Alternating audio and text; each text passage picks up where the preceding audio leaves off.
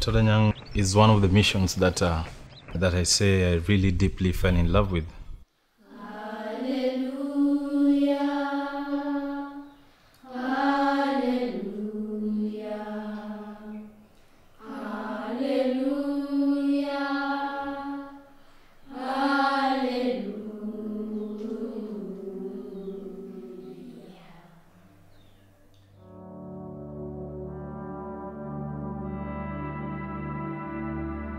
Todonyang is a name that echoes in this country as an area of very terrible conflict. Young kids are being taken to be trained as soldiers. These young kids, they don't know how to write their names, does not know who is the president of Kenya, and they know that we have AK-47 and other type of guns in the world. Todonyang mission kind of demarcates the border between the Turkana and the Dassanech people. So many times we had to go and meet the tribe leaders of the Dassanech to try and convince them not to go and attack the Turkana. So then why do you fight? Why do you still fight? In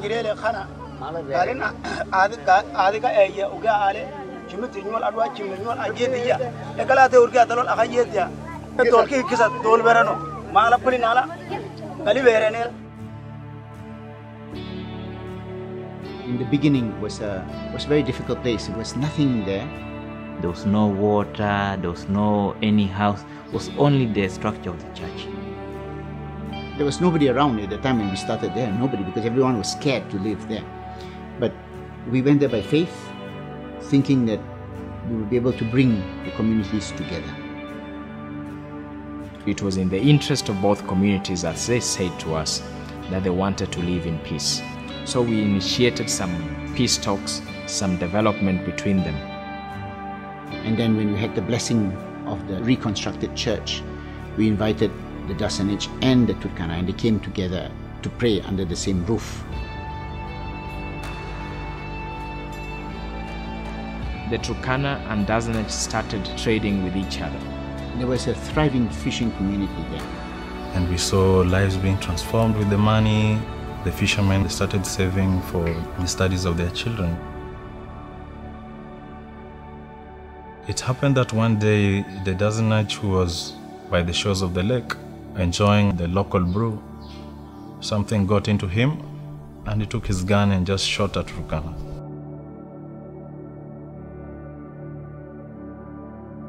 When the attack happened, everything went back to zero.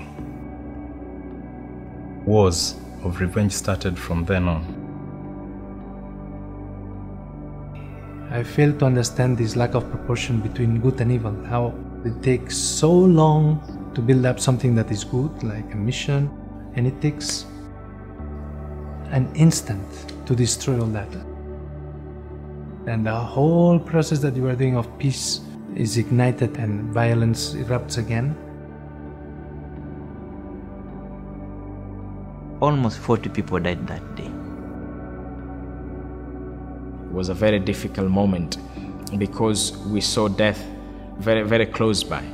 There were people that we had known, there were people that were living here with us.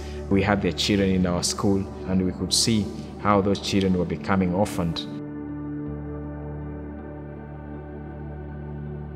The following Sunday, you go to church and you have to preach about love.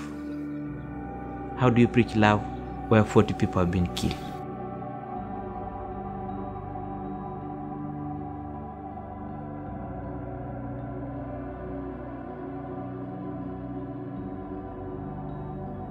There's a lot of danger in Todonyang mission, especially if you try to work only with one community. It's a boil. I will send Anne, and she will be okay. Okay? This mission is not a neutral mission. I don't consider ourselves that we are neutral. We are not neutral because we do take sides. We take the side of Christ, the side of peace, the side of announcing the gospel. So the idea was to bring children from the both divide into a boarding facilities, to make them interact between themselves, to live the Christian faith, and to know that life is valuable. And that can only be done from a very early stages of our lives. And in so doing, I think we can create up people who really belong to Christ. And if we can give them the best education that we can afford, they'll be able to also have other opportunities in life. And they will not only be closed up, because that's exactly what makes them fight. How many people want to become priests? Very good, very good, very good. How many people want to become doctors? We have a dream that in 10 years, these children, when they go back to their societies, they will say that Dassanech is my brother, that Turkana is my sister, that there's no difference between a Dassanech person and a Turkana person. Peace for me is the key to everything. Without peace, there won't be any development. Peace will be able to make us achieve the next goal, which is that of a celebration. Living in peace, playing together, dancing together, that is what we need to aim at.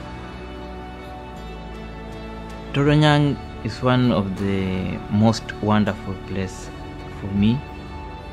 Even though there might be misery, there is joy and there is such passion. It's hard to explain exactly why we do what we do. We are not as brave as we think we are. And I think amid all this suffering, God is with us. When you meet somebody who is sick and who needs our attention, I mean, that for me is an image of Christ. Those are the moments that you realize that Christ is still in Golgotha and is crying for us to pull him away from the cross. And those are the moments that you jump out and you take the car and you run to collect whoever is sick without even thinking. It's a parasite infection, so it has to be contained by antibiotics and see whether our nurse can alleviate her, because she's in a lot of pain right now. We can be generous with the things that we have. And I don't just mean material things. If you have time, be generous with your time. Spend time for those who are in need. People will help us to pay for a classroom. But how can we have a classroom without teachers? Choose the road less traveled by. It's the most noble thing that we can do, because it's to help the world become a better place, to bring Christ to the people, to make sure that Christ is heard and seen and felt in the most remote corners of the world as it is here. And the moments of glory that we receive when a child smiles and when a child has been healed, those are the moments that we hold on to. And when I remember all our friends who have been killed, I cannot stop fighting for peace. Blessed are the peacemakers, for they shall be called the children of God.